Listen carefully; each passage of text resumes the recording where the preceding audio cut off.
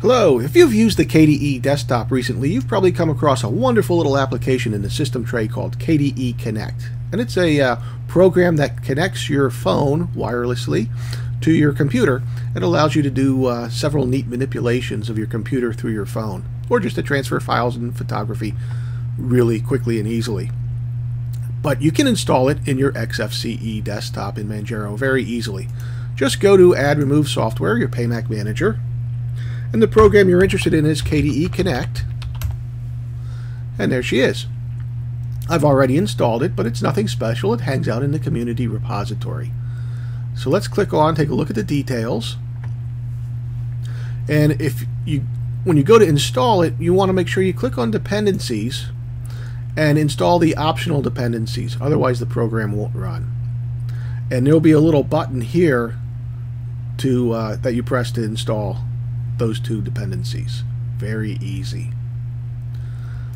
They have a nice website, and the website tells you what KDE Connect is. It's a project that aims to communicate all your devices.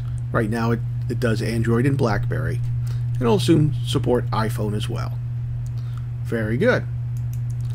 So once it's installed on your computer, you also have to install it on your phone, and you simply go to the Play Store and install KDE Connect on your phone.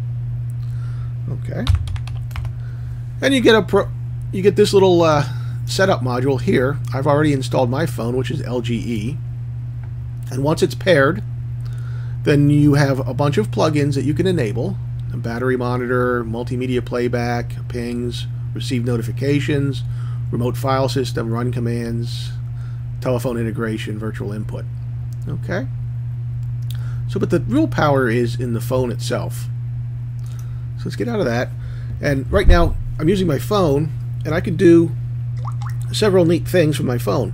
So I can do remote input, and right now I'm controlling the mouse from my phone. I can even do a middle click.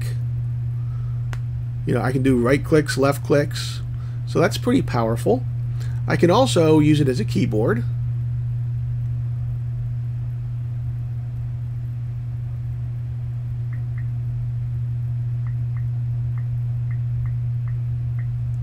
Oh, typo. So that's pretty basic.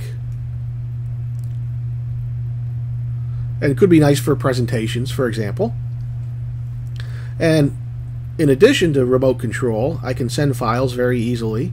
And I have two ways of sending files. I can use the normal share button on the Android. So if I'm looking at, say, my pictures, I can send a picture really easily just by clicking the share button and then choosing KDE Connect as my share device. Or I could use the send files button on the KDE Connect itself from the phone, and it opens up a basic file manager, and I can send anything I want, and it would go to whatever folder I've allocated to receive on my computer. For example, on my computer I have it set up to receive from my downloads, and I just sent a 3 GB file, and it went to downloads. And there it is.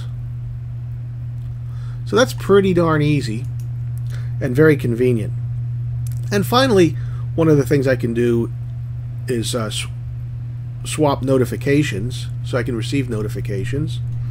I can also control a multimedia player for my phone. So, for example, I tested it out with VLC, and I can control play, fast forward, volume, etc.